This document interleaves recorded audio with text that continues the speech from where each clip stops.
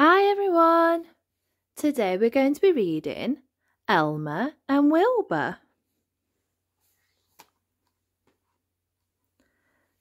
Elmer, the patchwork elephant, was waiting for his cousin Wilbur, who was coming to visit him. "He's late," said Elmer. "Perhaps he's lost.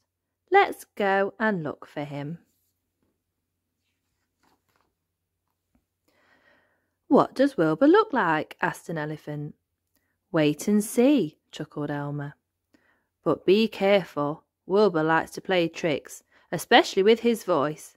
He's a ventriloquist. He can make his voice sound as if it's coming from a different place to where he is, from anywhere." "This is fun," said an elephant as they started to search. "It's like hide and seek." Suddenly they heard, "Yo-ho, Elmer, I'm over here." They rushed to where the voice came from. "Looking for me?" asked a rather surprised tiger. "Sorry," said Elmer. "We thought you were my cousin." "Very funny, Elmer," said the tiger. "Perhaps that's your cousin I can hear shouting." "Help!" called the voice. "Help! I've fallen in the pond." He has, I can see him," said an elephant. "Silly," said Elmer. "That's your own reflection. Keep looking. He's near, but not where his voice is." They kept looking, and all the time they looked, the voice came from different places. It called, "Cooey, here I am," or "Boo," to make them jump. It even came from down a rabbit hole. The rabbits popped out saying, "That's not funny. That's not funny at all. That's very silly."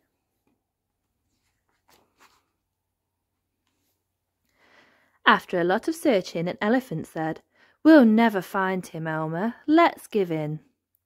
"Wilbur," called Elmer. "We give in. You can come out now." "I can't. I'm stuck up a tree," Wilbur's voice said from above them. The elephants giggled. "He's very clever," said one. "If you don't come," said Elmer, "we'll have to go home without you." "I really am stuck up a tree," said Wilbur's voice. The elephants giggled again. "Elmer," said an elephant, "is Wilbur black and white?" "Yes, why?" said Elmer. "I peeped," said the elephant. "He really is stuck up a tree."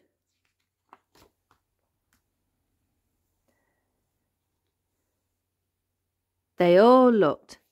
There was Wilbur up a tree. "Wilbur!" gasped Elmer. "How did you get up there?" "Never mind how I got up. How do I get down?" said Wilbur.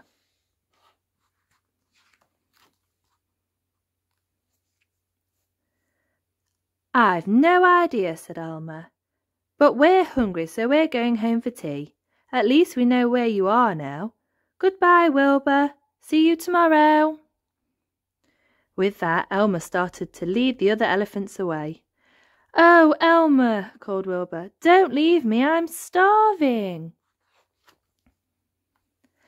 "Ha ha, I was just teasing," laughed Elmer, turning back to Wilbur. "If you walk along the branch, it will bend down with your weight and we can help you down." Wilbur walked slowly along the branch. The branch began to bend down. When the elephants could reach, they pulled the branch the rest of the way and helped Wilbur off. "Thanks," said Wilbur. "Now where's that tea you were talking about?" Then laughing and joking together, they raced all the way home.